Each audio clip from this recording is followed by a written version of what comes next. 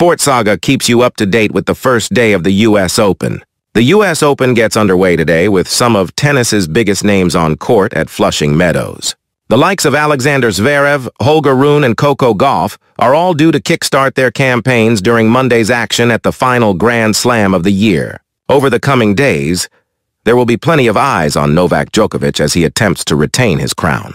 The Serb, who recently became the Olympic champion, has not won a major title since his triumph in New York a year ago.